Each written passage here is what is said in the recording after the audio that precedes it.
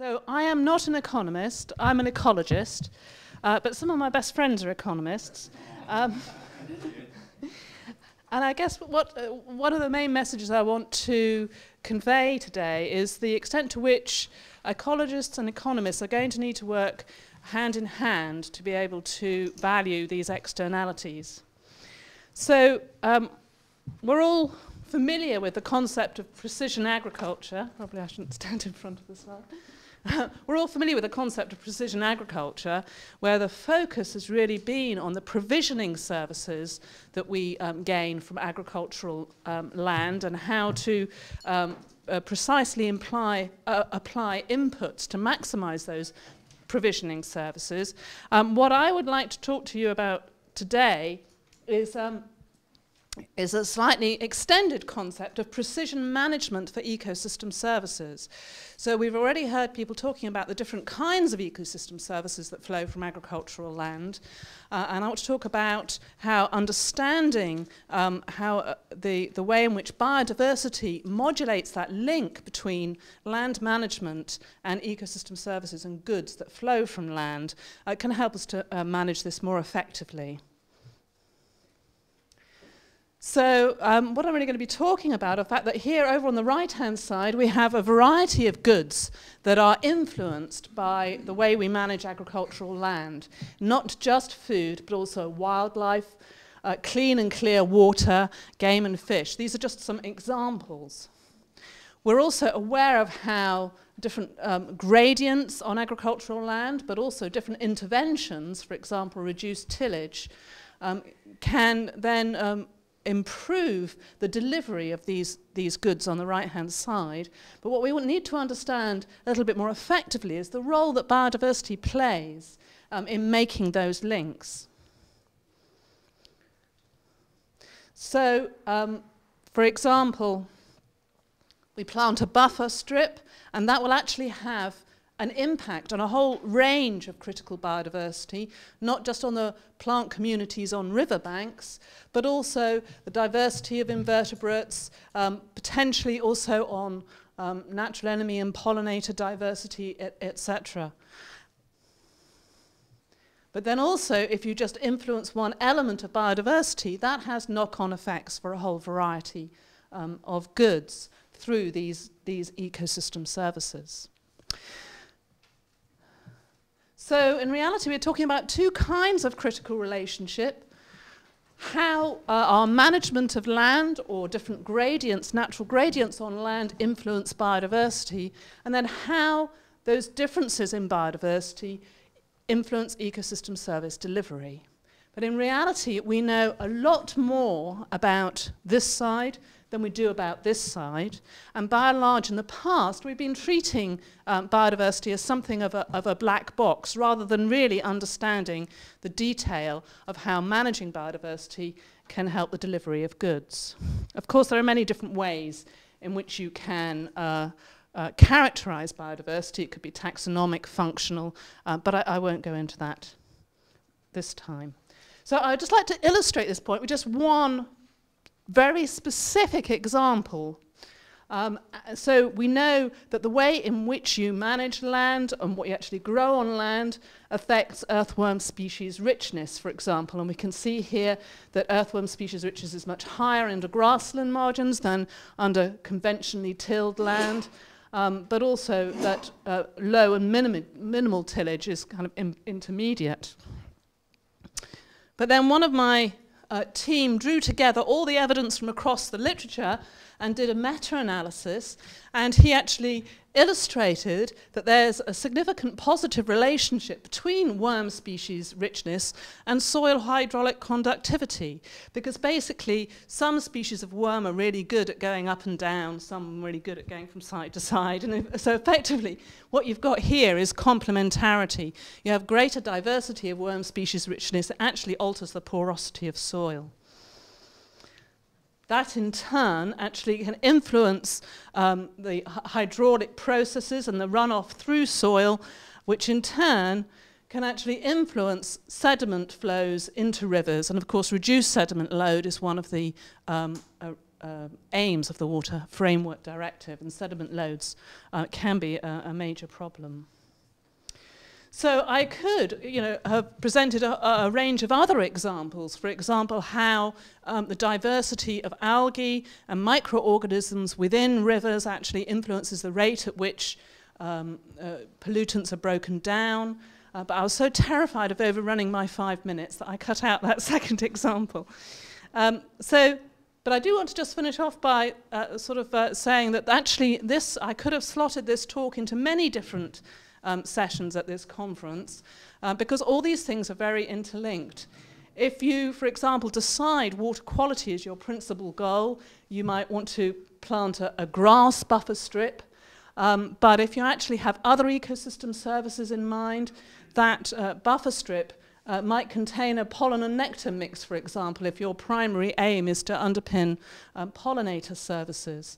So we need to intelligently manage all these different aspects together to work out what the best combination should be from agricultural land. And it's these underpinning understandings of how biodiversity contributes to this process that then feeds into the sorts of valuations that Ian's going to talk about.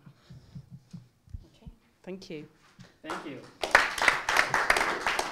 You're actually ahead of schedule, so I'll ask you a quick question. So you said at the outset that ecologists and economists are going to have to work more together. Can you give some examples of where that's happened, that you've seen that work successfully? Well, it's happening now in sort of two main areas.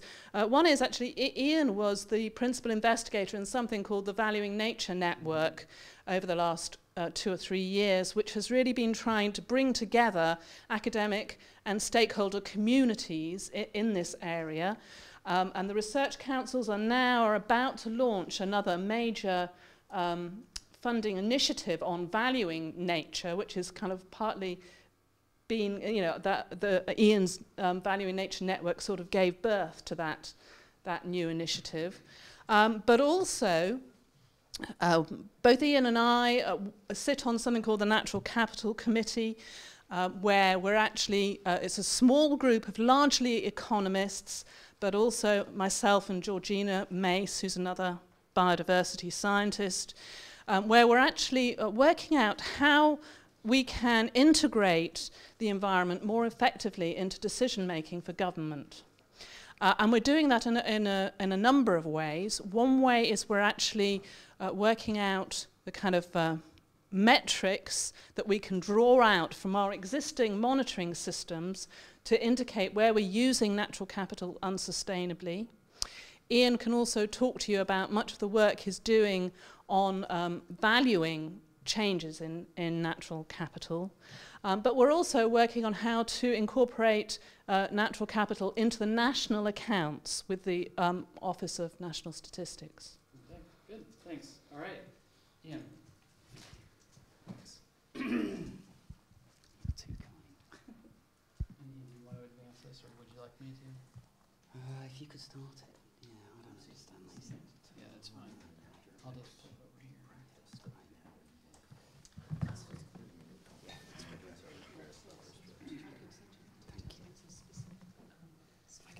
Thank you.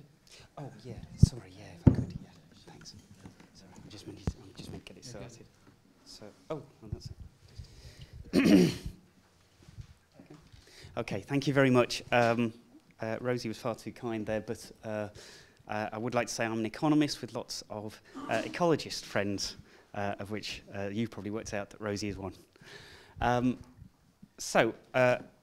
was asked to talk about water, but I also want to finish on some other stuff as well, and how we might value it. And the key thing that you have to start with is understanding what the effects of change are, because actually in the past there's been a huge foray about what's the value of this and that, and not enough emphasis, certainly in economics, on what's the quantities that you're going to actually be applying those values to. So the first thing to do is look at what the consequences of change are, and to do that you have to allow for the fact that there are many drivers of change in the real world environment, and just trying to look at one on its own is actually a very bad idea. You've got to look at it in conjunction with all the other things that are going to make things change. You have to be careful to make sure that whatever model you're using to predict the consequences of change works well. There's plenty of papers on this if you're interested, but I thought the easiest way is just do it in pictures. So here is what actually happens over a period of time, and this is what the model out of sample predicts will happen for that period of time. You can see it predicts pretty well, and given that it works pretty well, you can then begin to ask it questions about what might be the changes that are induced by influences upon this system.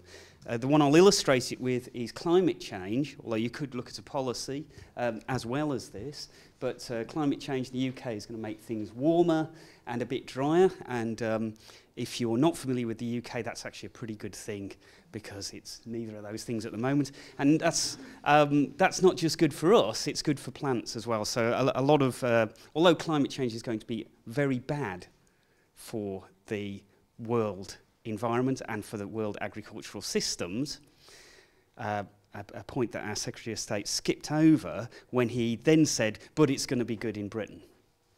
Yes, it is going to be good in Britain, but the effects of commodities dislocation are going to be very bad. So once you have got a change that you're interested in, you can feed it back into that model that you've tested and see what the consequences are. So here, for example, is predictions of what's going to happen to just two particular agricultural activities over sort of roughly the next sort of 50 years. And increases in certain arable crops, decreases in some pastoral activities.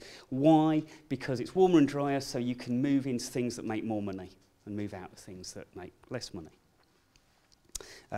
Right, so if you know those changes, you can now think, well, what are the consequences of those changes? And one is that if we're going to get fairly substantial amounts of land use change, you're going to get changes in water quality as well. So here you've got impacts on one particular nutrient, but there's loads that you could actually look at. And this means that the ecological status of the water is going to change as well. And that is going to have consequences in terms of values, things that people care about. And there's quite a lot of consequences for this. Some of them are actually very easy to value. So this is going to change the amount of treatment that water companies are going to have to apply to abstraction. It's actually not very interesting working out the costs of that, so I thought we'd focus on something that's a bit more difficult to value. The fact that this is going to also influence recreation on British rivers. How can you value recreation? You could do something crazy like just asking people, how much do you think, how much more pleasure would you get from clean or dirty rivers? That really wouldn't be a very good idea. Instead, you can look at what people do and how they react already to different qualities of river. And in Britain, we have lots of different qualities of river. So from an experimental point of view, it's a really good place to do this. Not so good if you actually want to find a clean river, but you can go out and do surveys. The government now are doing 50,000 surveys a year. Diary surveys, amazing data set. It's been done for 4 years, so we're up to nearly 200,000 records. You can find out where people live and where they go to. You can also see how often they go to these places. You can then link that to databases that will tell you how difficult it is to get to these places. That brings in issues of cost, both in time and money. And you can then add in additional data on what's the quality at these sites. And if you think about it, you've now got all the information you need to look at the trade-off that people are actually making between quality and money. Yep, okay. Okay, and you can work out values in that way. Okay, got to speed up, I'm afraid. You can do this for lots of different changes. Something we've just finished on is the government reckon it's going to plant an awful lot of new forests. If they ignore all the externalities, then for this particular part of Britain, that's where they're going to plant the forests, a hell of a long way away from where people actually live. If you include externalities, they're going to plant in very different locations. That will have impacts upon water quality. Planting trees, the impacts are almost uniform. Well, certainly in terms of this particular pollutant, they are uniformly positive. Trees are really good at cleaning up rivers. What this will mean is that we end up with benefits and costs. The costs will fall upon farmers, for example, and the benefits will generally fall upon the rest of the population. Do the calculation. Very, very good idea from society's point of view, but it's not a good idea from the farmer's point of view. So Lawrence is going to come in and say, well, what do we do about actually efficiently arranging compensation for farmers for this? I want to finish on one last point to do with biodiversity. I know we're mainly talking about water, but you can do this for biodiversity as well. You can first of all look at the impacts of different land uses upon biodiversity, and it's absolutely colossal. This is the trajectory we're on at the moment. Red is not good. Green is good. So things have been bad for a long time. Actually, climate change is going to make things worse, both because of direct effects and because it'll induce land use change that pushes biodiversity even more. But there are lots of alternatives. What could we do? To value this, we could do a really crazy thing. We could ask people questions like, how much are you willing to pay for the striped china? And people will give an answer because they're nice and polite. It's really not a good idea for the reasons that you can read up there. So instead, what you can do is actually do what's called a cost effectiveness analysis. You can say, right, we've got some policies at the moment. Actually, this is slightly better than what we do at the moment, but I won't go into this. We could go to alternative policies where we actually consider the other effects, the other externalities. All I really want you to take from this is that it would radically change land use policy. Okay? Once you take things like greenhouse gases, recreation, and water quality into effect and allow them to influence land use, what you find is that coincidentally it results in a land use which is very good for biodiversity as well. We did some costs on if you did this and you actually then put in some additional constraints which said no area in Britain can actually result in biodiversity loss.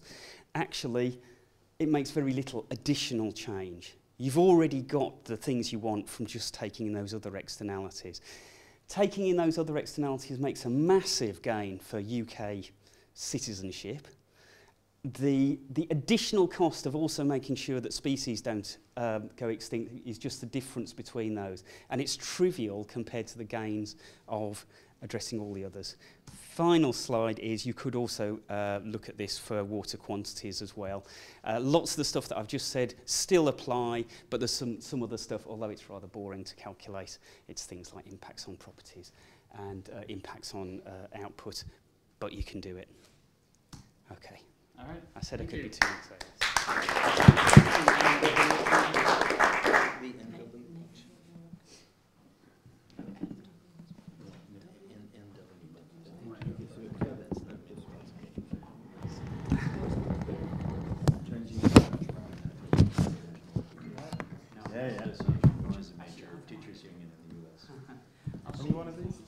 Hello? Yeah.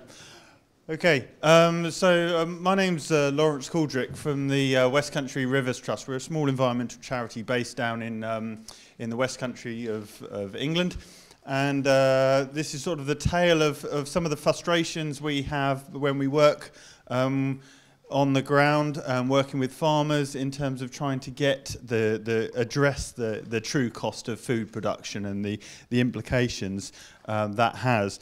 obviously there's sort of in our catchments, across all catchments, there's a lot of pressures out there, whether they be from the urban environment, whether they be from the way we deal with waste, and we've already seen talks today about that, the infrastructure we have in transport, and a lot of our land is affected hugely by agriculture. It covers about 80% of the land cover in those catchments, provides us with a huge loads of benefits.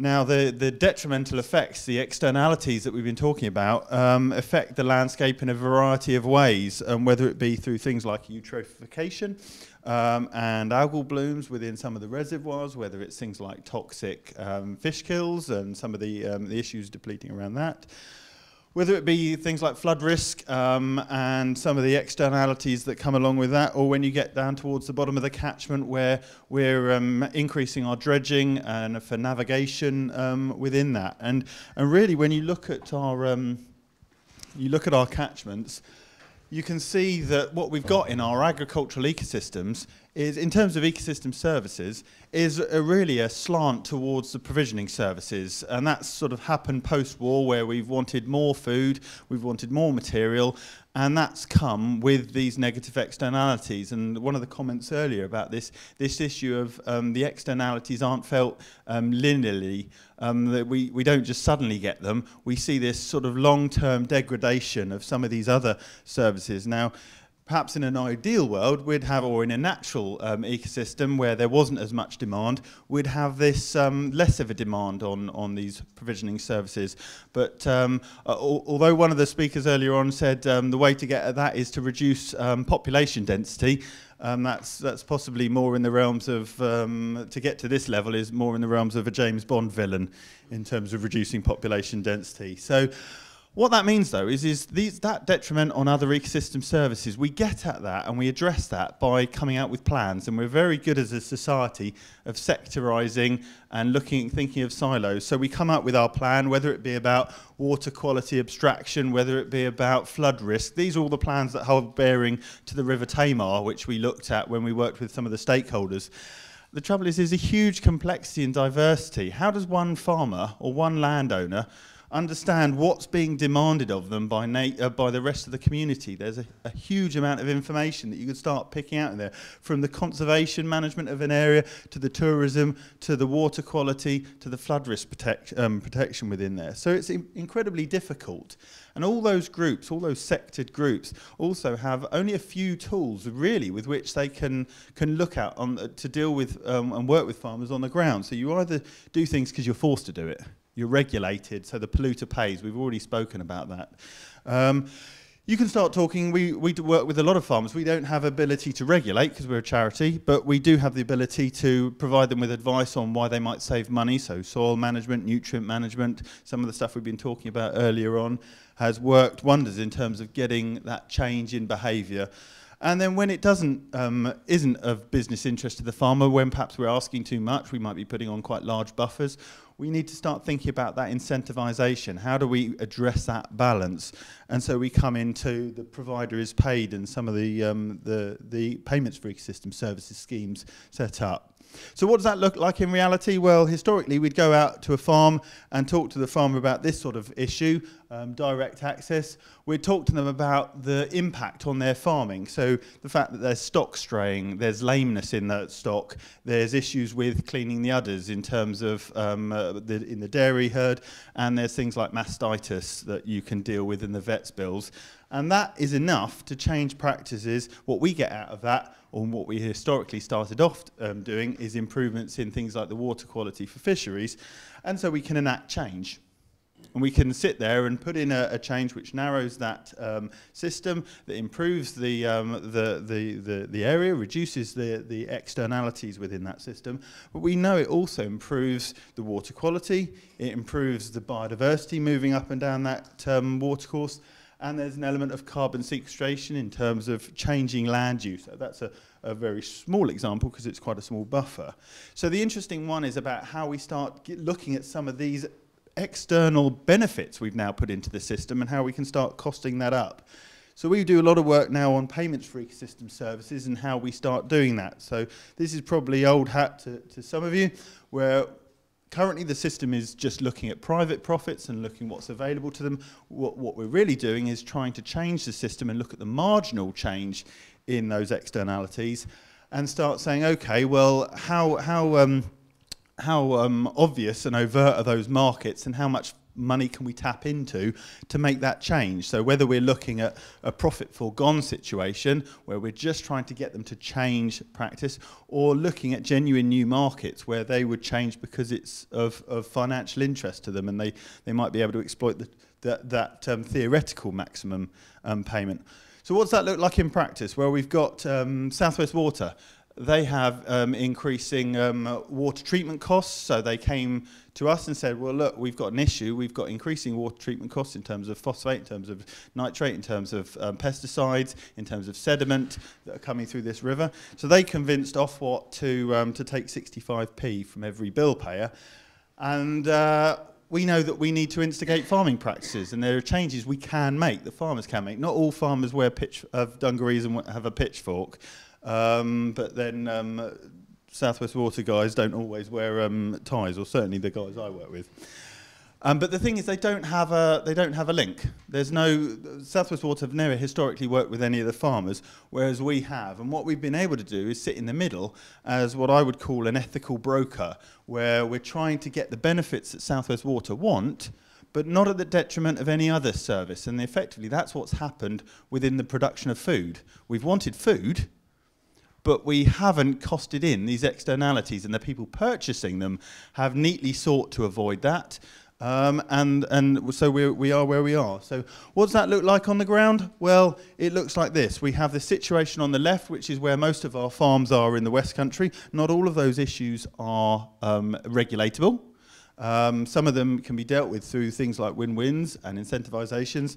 And it's shifting to that image on the right. So in terms of what we do with farmers, we go from these sorts of situations on the left. With the infrastructure payment, we can shift to systems on the right.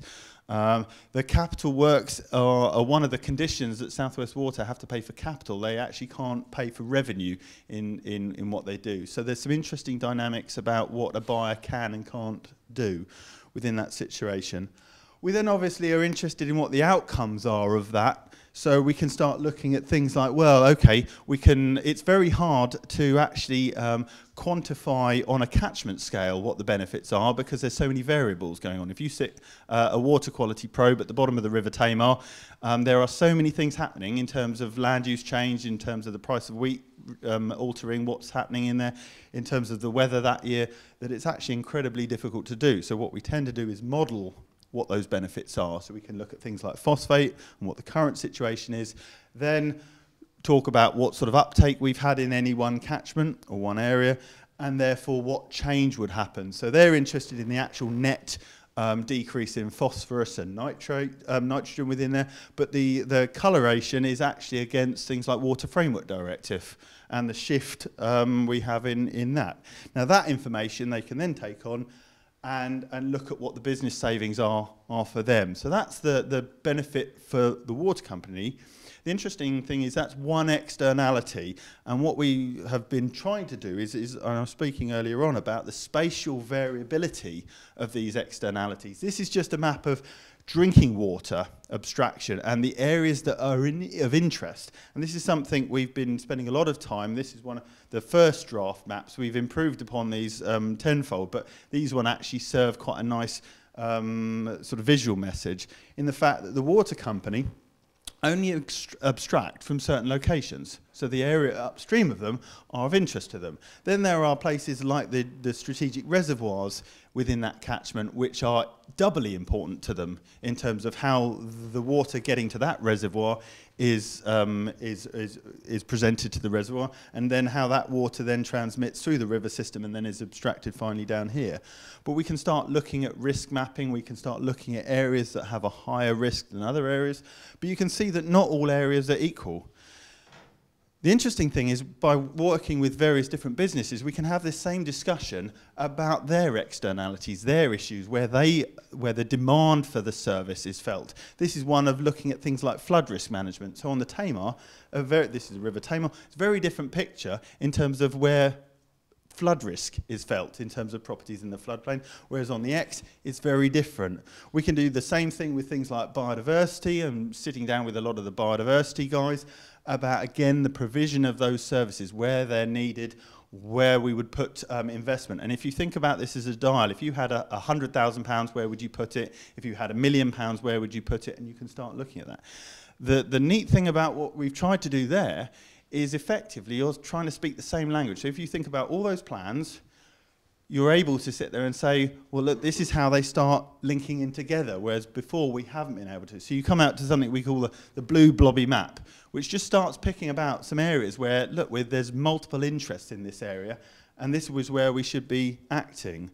Now, the interesting one within that is the opposite, the reverse of that, also shows you the areas where there isn't the overlap, there isn't the same amount of interest. And so in terms of if we wanted to look at intensive agriculture, if we wanted to look at food production, there are still areas in a landscape where they might be flat, they might be disconnected from the river, they might be quite stable soils, and there might be very few people downstream that are affected.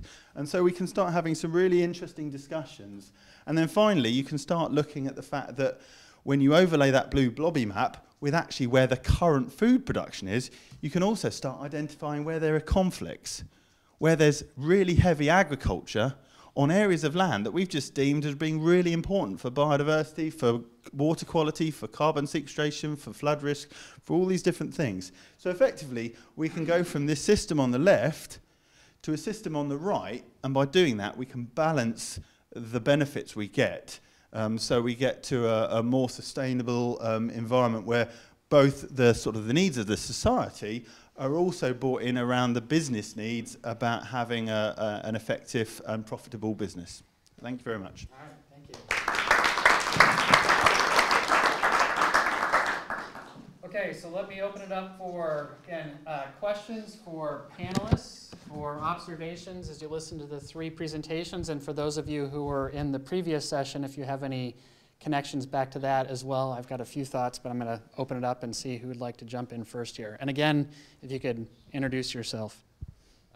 Nick Silver again, sort of my Institute Actuaries hat on here. I've got a couple of questions this time. First of all, I interviewed John Kay, who's like a leading, quite well-known economist, and one of the striking things he said is, we economists don't understand the way the financial economic system works. The people who do are ecologists, right? So I wanted to ask Rosie, have you ever had a chat with your economist friends about why their models don't work, why they're still using general equilibrium models when you abandoned those about 40 years ago, right? And shouldn't you, if you want change, actually this is the way you get change, because economists don't think about the economy correctly, so they can't possibly, won't make correct decisions. Then my second question was for Professor Bateman. Really interesting talk, but I'm a actuary, think about insurance and risk, and I wondered how you thought about risk, because, for example, there's no, on a cost-benefit analysis, there's no point in buying insurance. It's negative, but you still buy insurance, So the thing about water quality, floods, I'm not interested in the best case, I'm interested in the worst case, the extreme tail, and how do you price risk and uncertainty in your analysis? Okay, so we'll start here. My guess is not if, but how often you have that conversation, right? Yeah. I suppose, well, yes, there's a surprising amount of sort of commonality, I think, between ecologists and economists when you start discussing things, in that you're dealing with dynamic systems that are very complicated, have multiple drivers, and also have things called thresholds where you might kind of pass a certain point where you're flipping from one stable state to another. So but I wouldn't presume as an ecologist to suggest that we understand the complex dynamics of many communities. But there are a lot of parallels. So yeah, we just need to work more effectively together. That's what I'd say.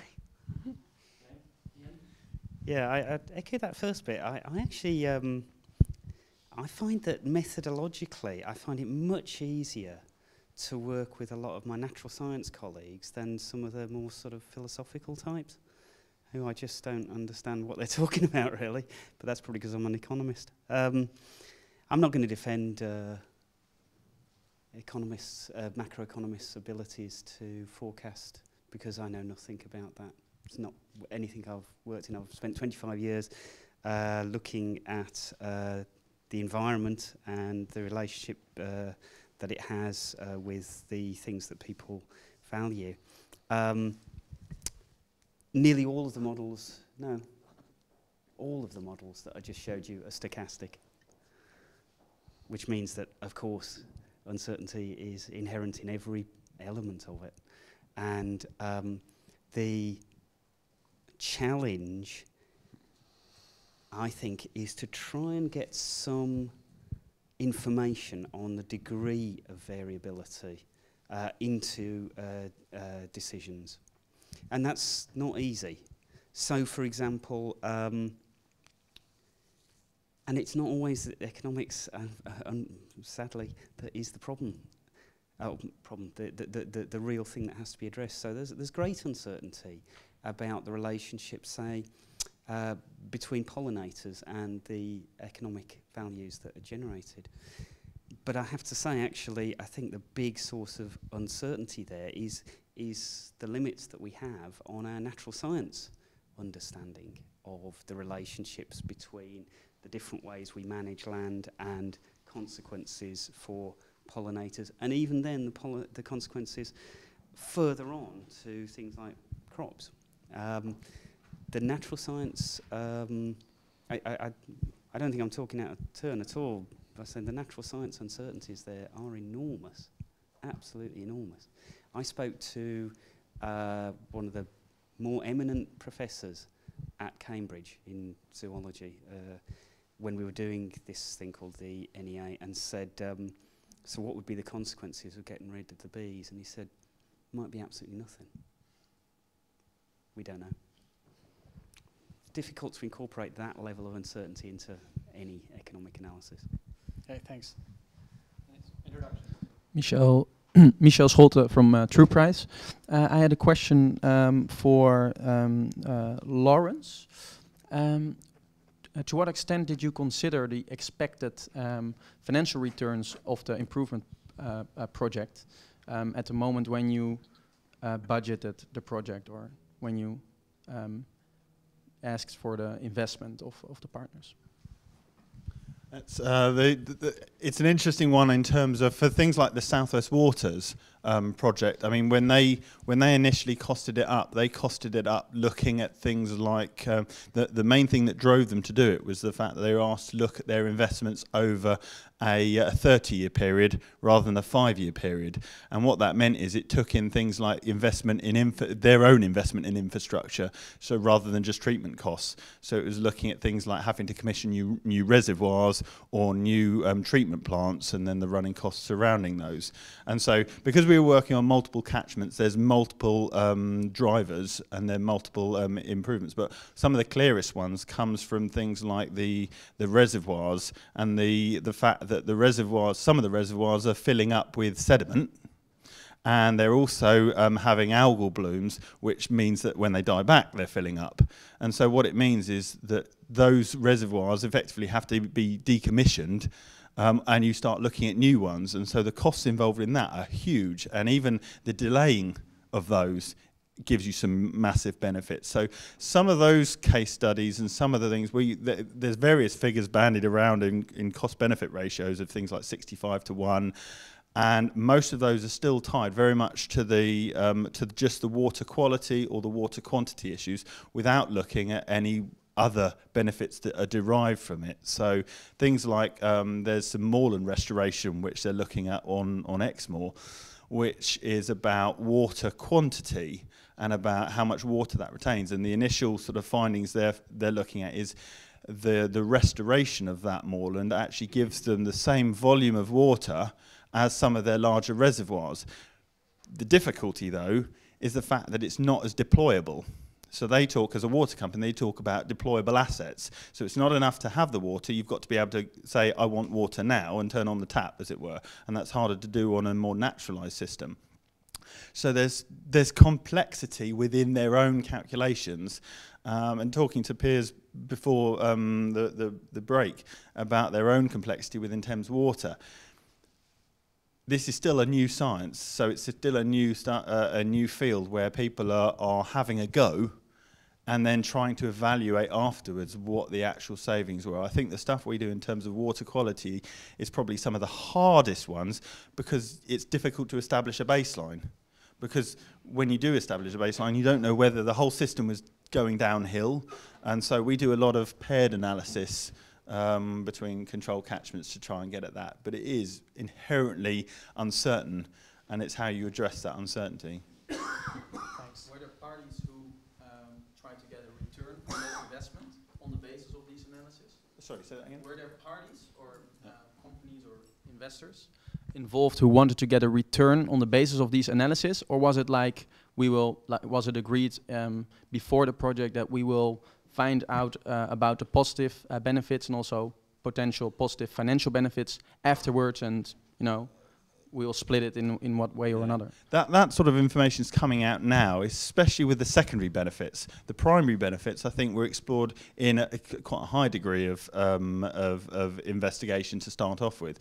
What's interesting is the secondary benefits in terms of biodiversity, in terms of carbon.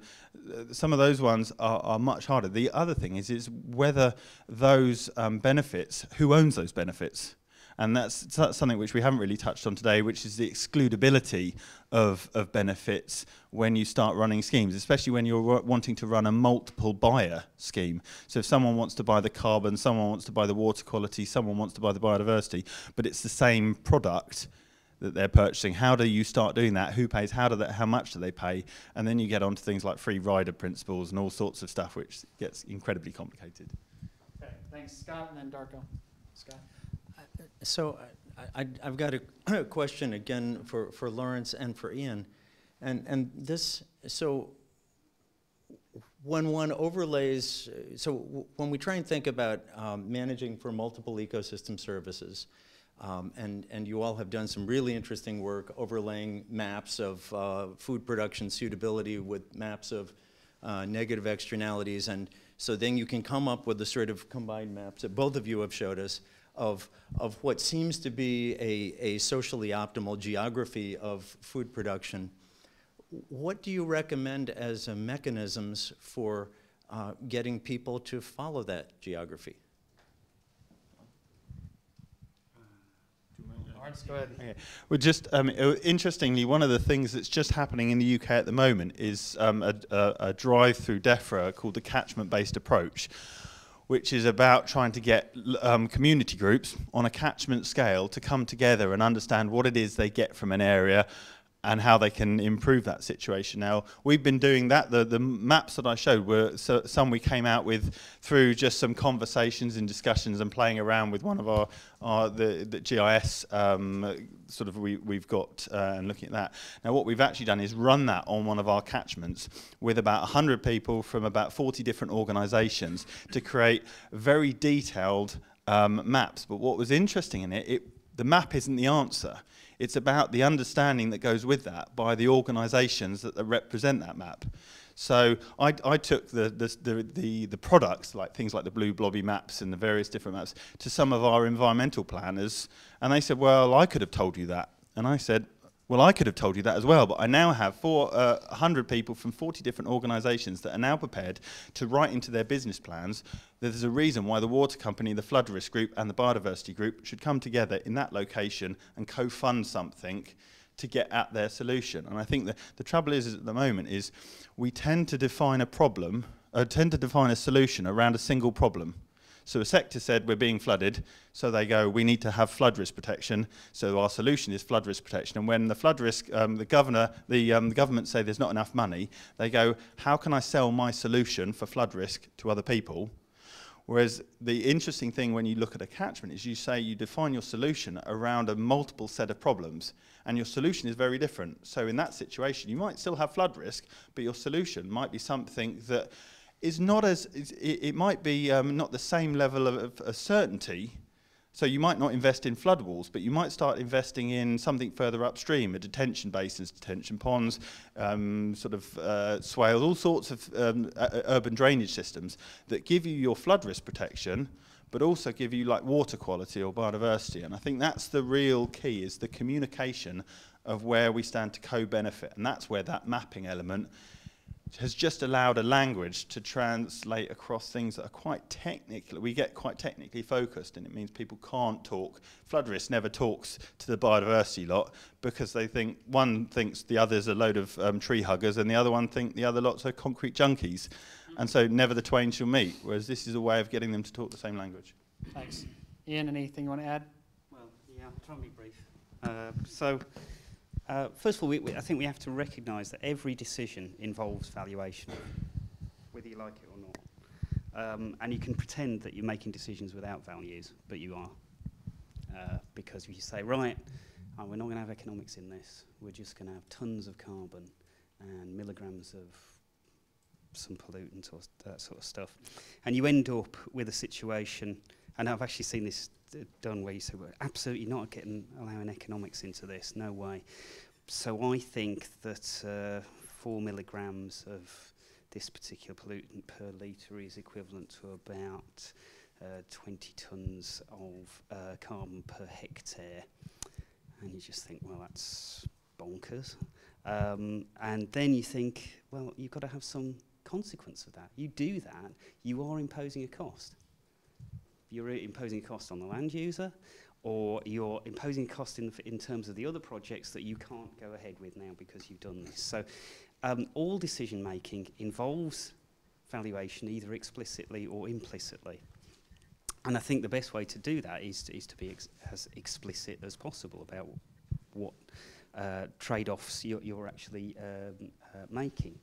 Once you've done that, I think we are in a situation now, and I fully accept that we're way away from the ideal situation where we've got rid of all uncertainties and that sort of stuff, but we are in a situation where we can come up with robust values for many, I would say the majority of the externalities of changing the way that we use resources.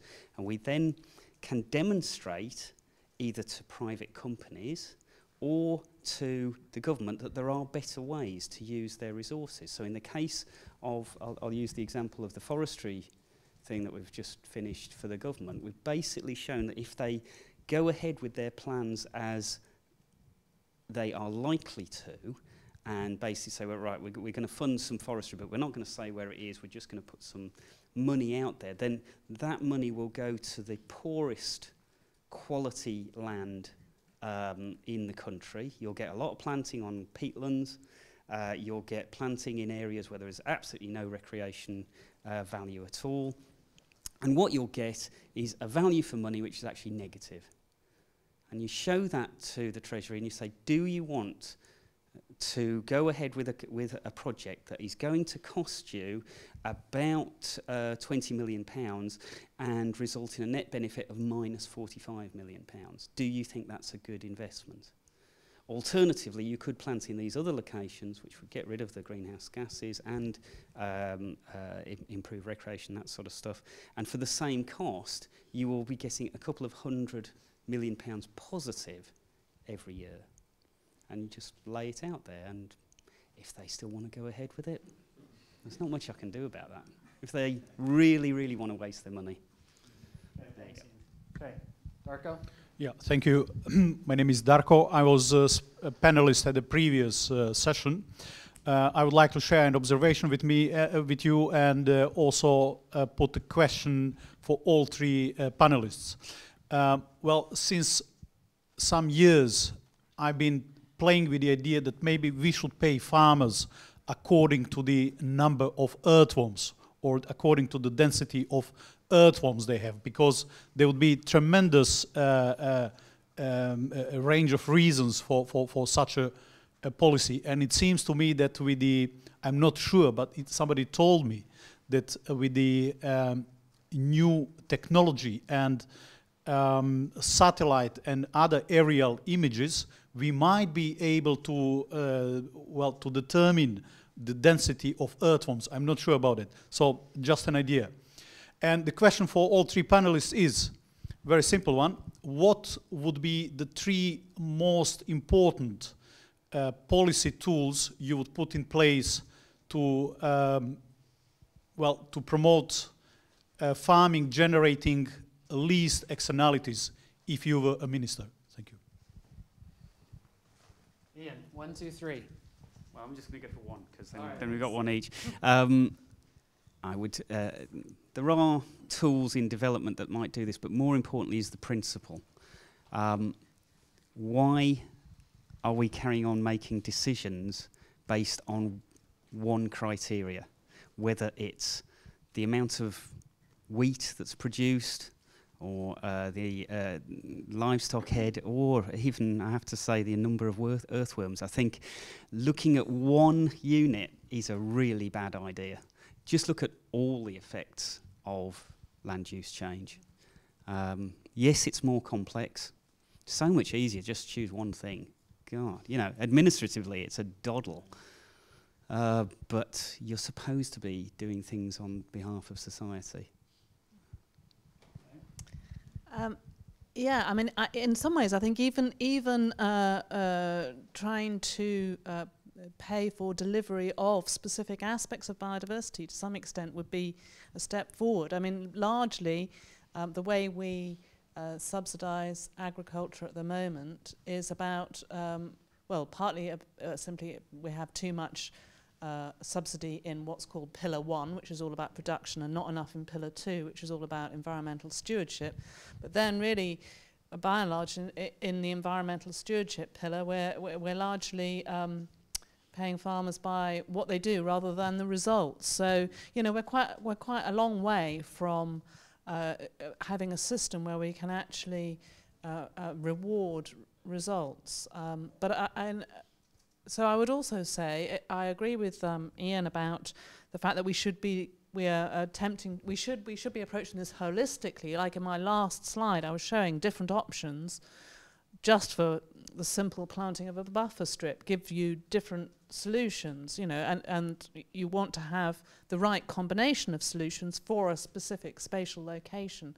So it's quite a complicated problem to solve, and I think we're quite some way from it. But I suppose if I was minister, I would move more money from Pillar 1 to Pillar 2 in CAP reform.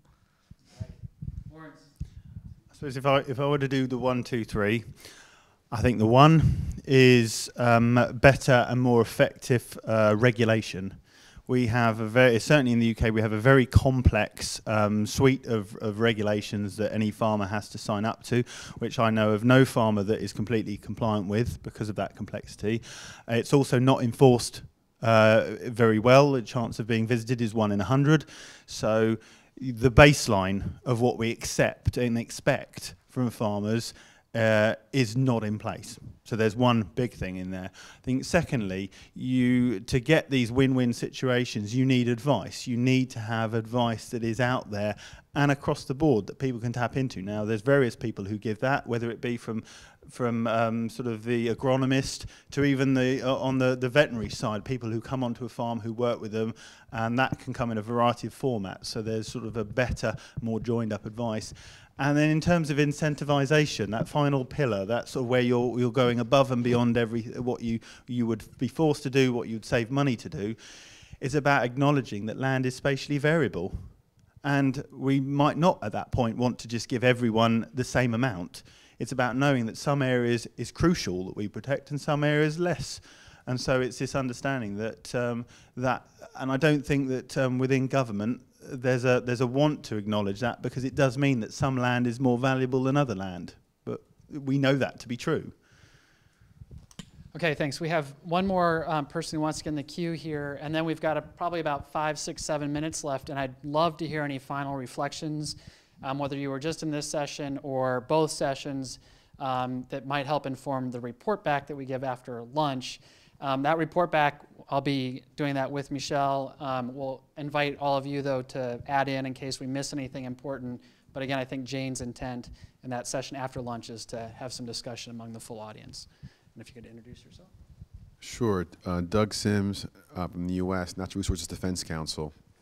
We're an NGO with a broad-based approach to food, ag, water, energy.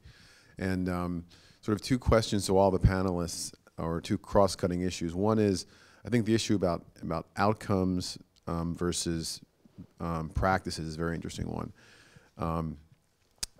right now we work a lot trying to promote in the U.S. certification systems as an alternative to regulation, because we can't really move the dial very easily in the Farm Bill.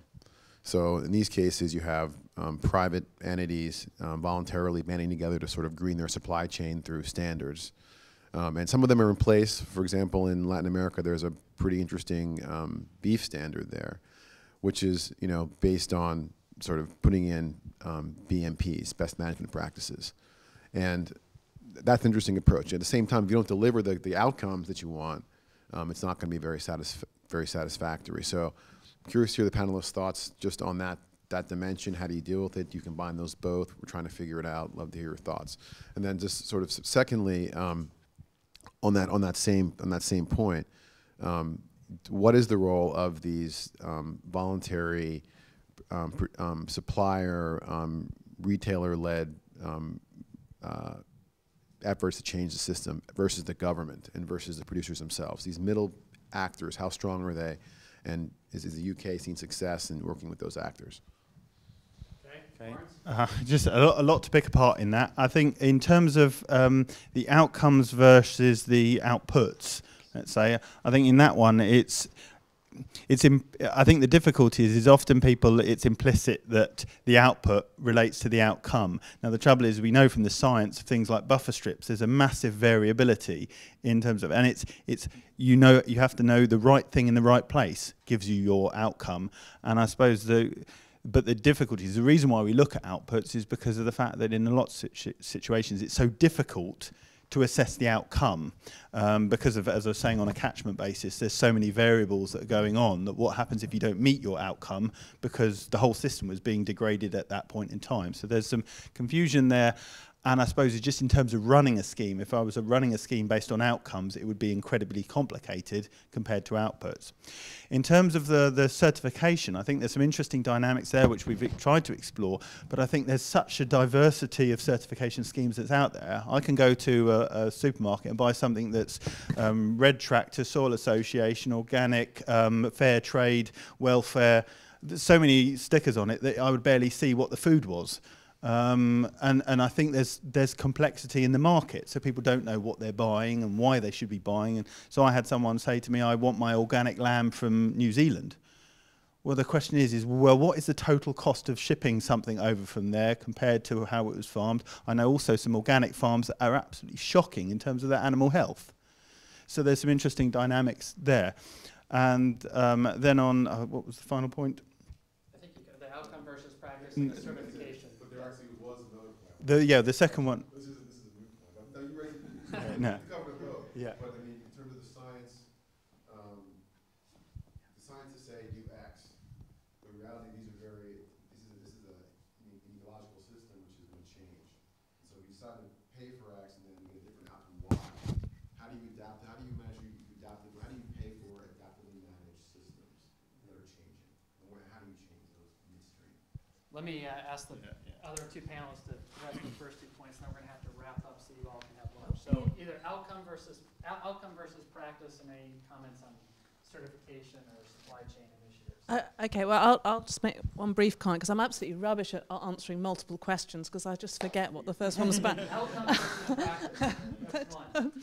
But so I think the one point I would want to make, though, is that in this whole area of natural capital stewardship, there are some very important places where I think businesses are actually taking the lead. There are some quite innovative businesses in the UK, for example, that are working out how to develop corporate natural capital accounts. And in those instances, it's because it's very much to their kind of economic advantage to do so, rather than, you know, simply their kind of PR advantage. So I guess in some ways it's working out those examples where you can really easily demonstrate the economic benefit of managing natural resources more effectively that are going to be the kind of easiest ones to make progress in the first instance.